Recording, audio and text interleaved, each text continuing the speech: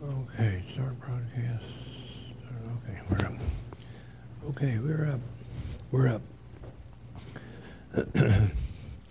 Good evening, ladies and gentlemen, and welcome to the Wednesday night service.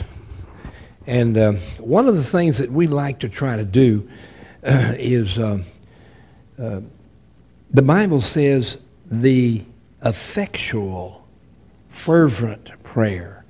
Effectual, I'm going to talk about that in a minute, but fervent just means hot. I've seen him hot. I've seen him out there when people are acting stupid and he gets hot. I've seen some of y'all get hot. And there's sometimes nothing wrong with that. Sometimes it's justified, sometimes it's not. But that's what it means when the Bible says fervent. It means hot. And, of course, in the Lord's work, that means being hot to work for the Lord, hot to please the Lord. And so it says the effectual, put that word aside a minute, that's word first. Fervent, and that's hot. And then prayer. The effectual, fervent prayer of a righteous woman or man availeth much. It means it accomplishes a lot. So we need to be hot about things. I was told just a little while ago, for example, Brother Apache came in and I was busy and, getting close to church time. And he said, Pastor, there's some people over there. Old Apache was hot, man. He was hot about the fact that there was people over there bringing a lot of good food. The Carpenters Union brought a lot, and I'm talking about good food. And it really is. And y'all going to enjoy it. There's everything in there from burritos to rice and all kinds of good stuff. And it's all fresh stuff. It ain't junk, okay? It's good stuff. But old Apache was hot. Oh, preacher, you got to see what they brought. I said, where are they? They still here? He said, yeah. I said, well, and then I got hot. I said, I got to go talk to them people. I forgot about what time it was. I said, if people are going out of their way to bring food to us, we need to get hot about that. So I got hot, and I got over there. And I put them on television. So they're going to be on TV all over the world now. And they're going to say, golly.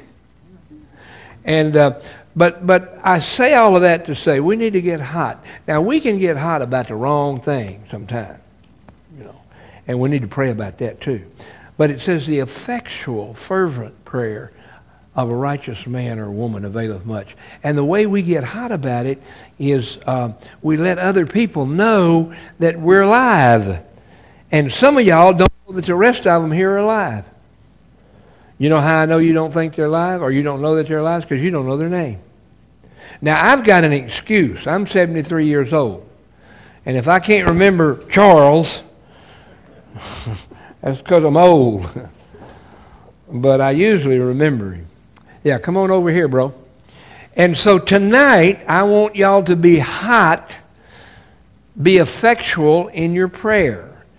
And to be effective. Now, what if Apache would have come over and said, Pastor, there's probably some people over there that's got some food. That wouldn't have been, that'd have been dumb. It wouldn't have been hot. And the same thing is true about other things. So right now, over the next few minutes, live all over the world, I'm going to ask y'all to get hot. I want you to speak up. For two reasons. Now, I know you're going to get shy. Well, I don't care. Get over it. I want you to mention your name loud and hot so people can pray for you. And I'm going to start right here. Speak up. Olivia Harrison. Olivia Harrison. Charles Harrison. Pray for me. All right. Amen. Pita. Teresa. Sherry, I remembered Sherry. Sherry had been working around here all day long. She was hot.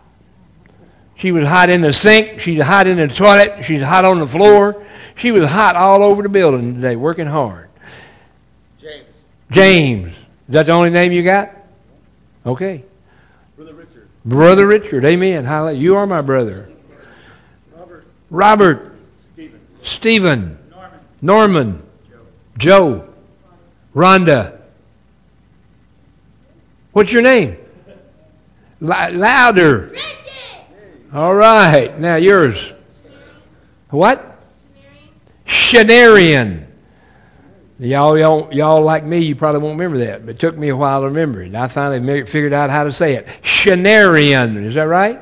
Am I close? Okay, close enough. All right? Roger. James. Flash. Roy. Lionel. Enrique. Lorene. And I even said it right. I'm always messing up her name. I don't know why. Probably because I'm old. But anyway. Vince. What? Journey. Spell it for me. All right. Journey then. Okay. All right. Journey. Chris. George. Carlos. Jensen. Mary. Let's see. Did we get everybody? Did I miss anybody? All right. Will. How about on the camera? Kevin. Anybody else back there? All right, that's it. All right. My name is Wiley. My name, in fact, is Wiley Smead Drake. Wiley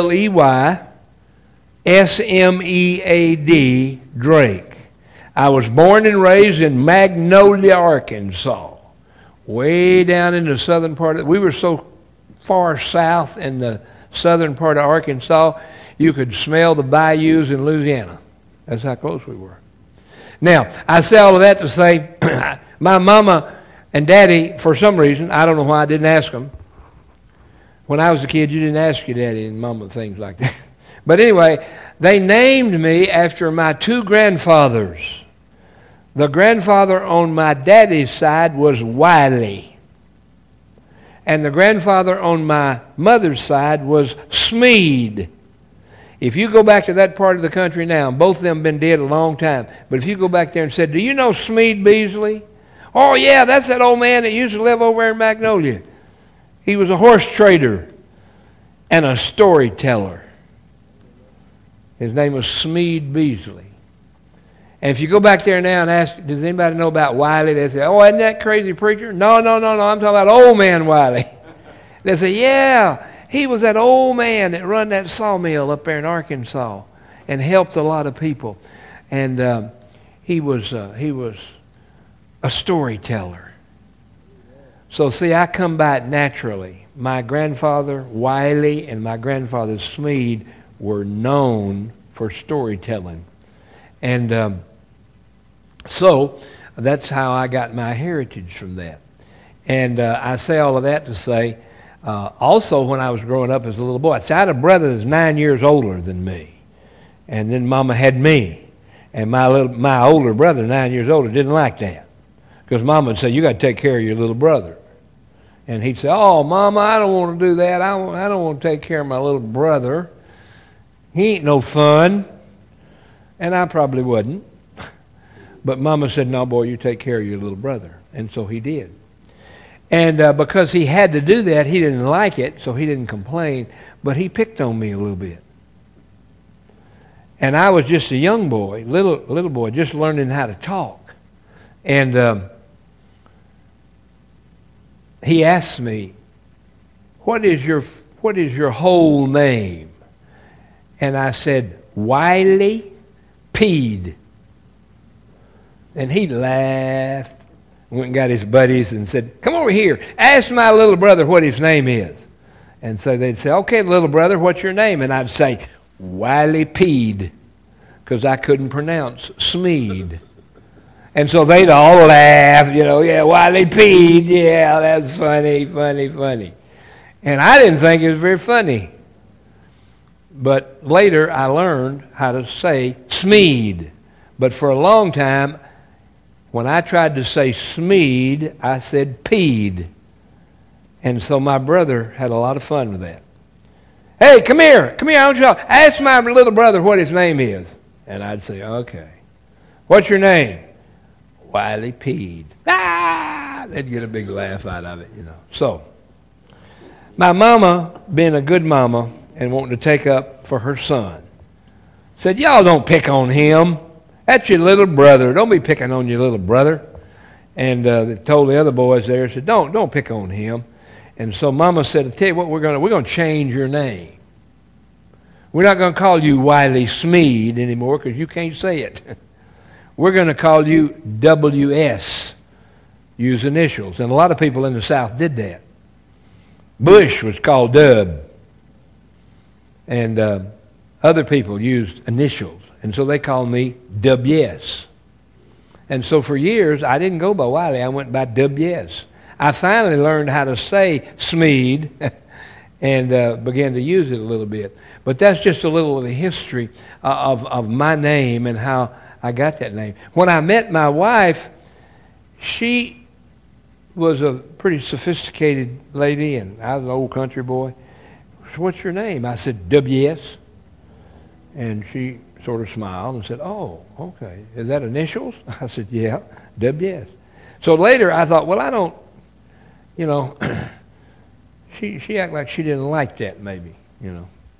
And so I was in the Navy at the time, and I went up there. In those days, they paid you in cash. You lined up on the ship, and they called your name, and they paid you. And I walked up there one day, and they said, Willie Drake? And I said, no, sir, my name's Wiley. He said, if you want to get paid, it's going to be Willie, because that's what the book says. So you're going to be Willie Drake if you want to get paid. And I said, yeah, I want to get paid. So they named me Willie Drake. And, of course, everybody shortened that to Bill. Bill was short for Willie or William. And so then later I told my wife, I said, well, my name really is Bill. And so she started calling me Bill. And so I went by the name Bill. In fact, if you look on the church sign, you'll see it says Wiley S. Bill Drake. I was still using it. That's on the sign right out there right now. You look at it when you leave tonight. If it ain't, I'm lying. You'll see it there. And so then my wife and I got married, and we decided to have kids. And we had kids. We had 2 girls, and then we were going to have the 3rd girl, and then we had a boy. Well, I'm typical macho, you know. We're going to have a boy. He's going to have to be named after me. He's going to have to be a junior. Name him Wiley Jr. And Barbara said, well, honey, we don't call you Wiley. We call you Bill. I said, well, Wiley is my name, so we're going to call my son Wiley Jr. And she said, that's going to confuse everybody. And that's why we put it up on the sign out there, because we wanted people to know my name was Wiley S. Drake, parentheses, Bill Drake, because there's a lot of people still in this world that know me as Bill Drake. So if you ever hear anybody say, you know a preacher named Bill Drake? Say, yeah, I sure do. But his real name's Wiley. So I say all of that to say the reason I ask you to say your name is because there are people watching all over the world. And a lot of them wrote your name down. When they heard your name, they wrote it down. They didn't write it down for bad reasons. They wrote it down for good reasons, so they could pray for you by name, because they know I preach at them on the television. And by the way, they say we have 360-something thousand subscribers to this program. I didn't do that, folks. God did. I'd love to be able to say, yeah, that's just me, you know. No, that's God. God did it. And so I started talking a while ago. These guys showed up here today from the Carpenters Union, hard-working men, carpenters. Brought a whole bunch of good food. And so I put them on television. I want the whole world to know what these carpenters were doing and what they could do. And so I think they'll have a little fun out of that. And we'll enjoy the food. I'm telling you, boy, it's some good food. And I had a chance to share that William is one of the success stories, Mr. Ruffin. And I also said, in reference to the carpenters, that he's the guy that built that shed out there. And he ain't a carpenter. He ain't a licensed carpenter, but he did a good job. And he wanted to honor my dear sweet wife, Barbara. And he said, I want to build a cross for Miss Barbara. And so he did. And he built the other crosses. And I said about him to them tonight, I said, he ain't a carpenter. But he said, I know how to use a hammer. And so he built those crosses. That's what God can do if we'll just let him use us and work with us and work through us. And in some kind of cases, in my case, even in spite of us, God can still work, okay? And so that's what this church is all about. We have some friends in Washington, D.C. I'm going to be there next week. I'm going to have breakfast with Mr. Trump. I'm going to the presidential inaugural prayer breakfast. I already got my ticket, and I'm going. Already got cleared through Secret Service. And that wasn't easy for me because I'm a troublemaker. But I got cleared. I got clearance. And on Monday, I'm going to the airport and fly to D.C. And we're going to be back there for the inaugural prayer breakfast and to share. And I'm going to blow the shofar while I'm there too. And we're going to do a great time together with the Lord Jesus Christ, bragging on Jesus. But there's a group there in D.C. that are helping with it, and they're called the Family Research Council. And they have a motto that says, faith, family, and freedom. Those three things. And they've written that prayer that we pray together. So would you pray this prayer with me that they pray? Bow your heads and pray this prayer after me, and do it out loud. Don't be bashful. Say, I will answer. God's call to fall. On my knees, in humility, and seek his face in repentance, so that he might forgive my sin and heal our land. In Jesus' name. Amen. And that's what we're going to do. We're going to be there, and we're going to meet with other leaders. I think America is making a comeback, and I praise God for it. Not just because of Trump, but because of the people that are praying for faith, family, and freedom. And now, I'm going to blow the shofar because God said to. And when we blow the shofar, that loud sound is to remind us that no matter how silent or loud we pray, God hears our prayer. So would you use your mind and send your prayers to God as I blow the shofar?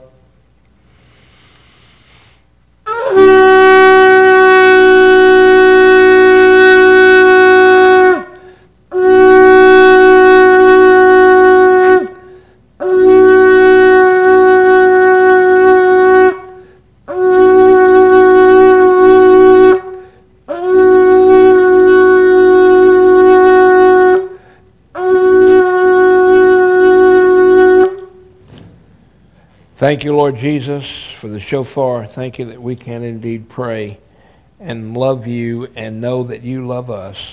For each woman and man and boy and girl here tonight, I pray that you would hear their prayers and answer their prayers. In Jesus' name, amen and amen. The Bible says that we are to support the work of the Lord. The Lord don't need our money, but the Lord has chosen to use us and use our money. So I want to ask our ushers, who's ushering tonight?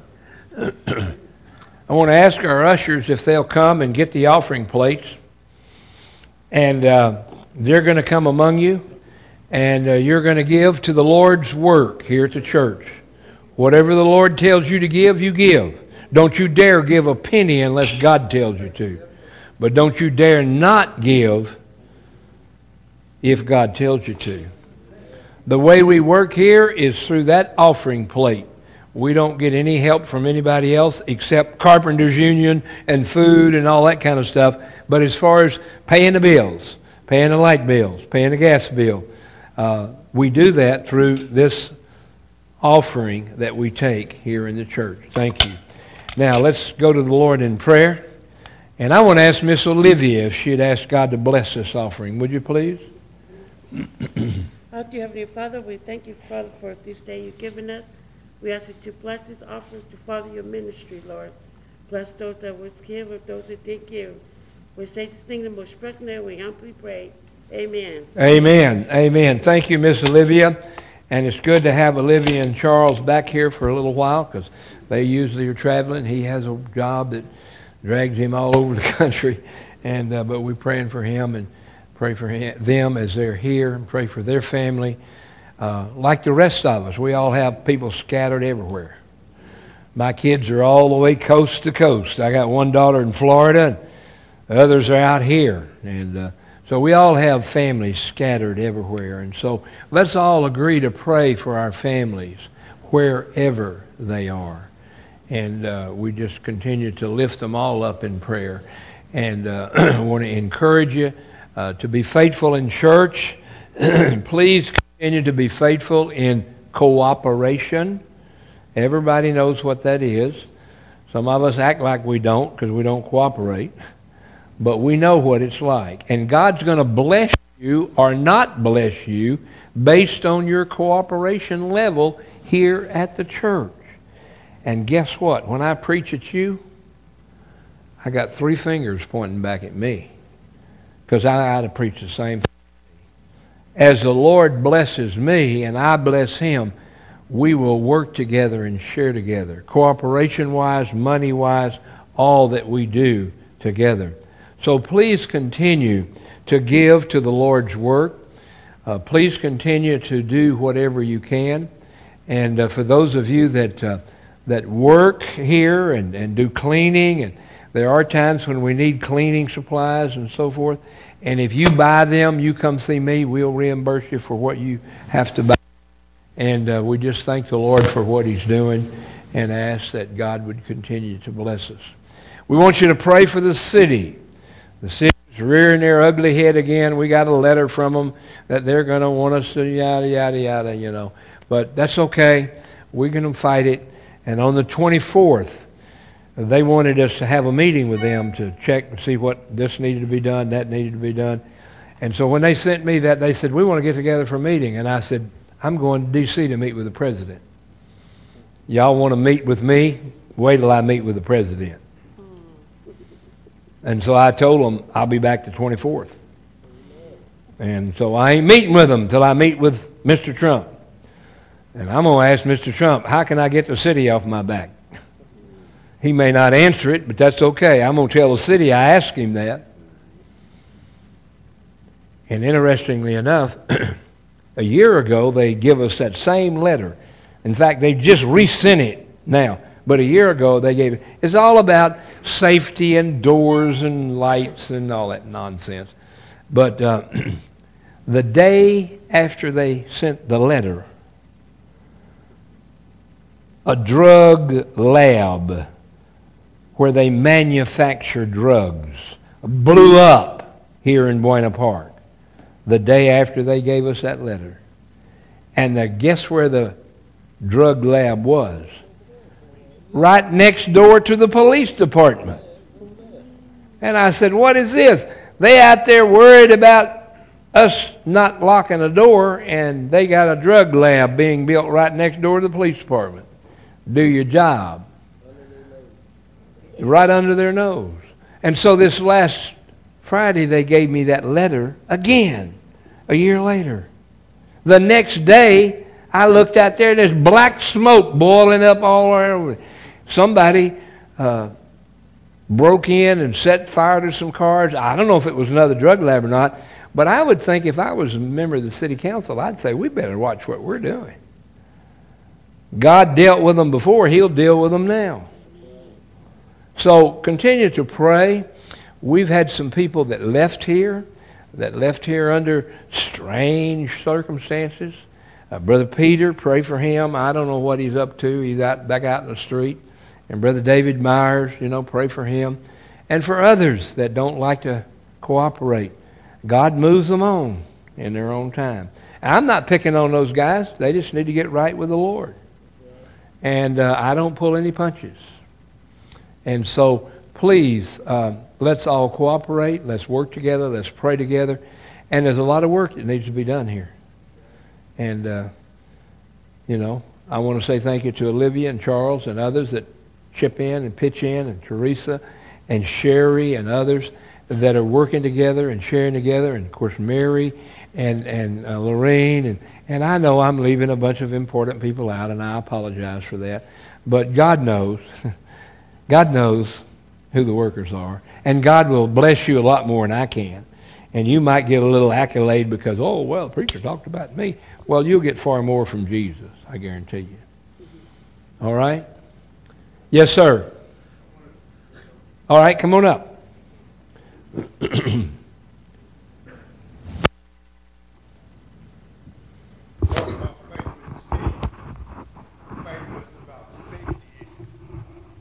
I'm going to make something clear. It's not, we've been lenient with people in the kitchen. We're doing things now that we never did before. We never used to let anybody get personal on that stove, going in there cooking their own personal food.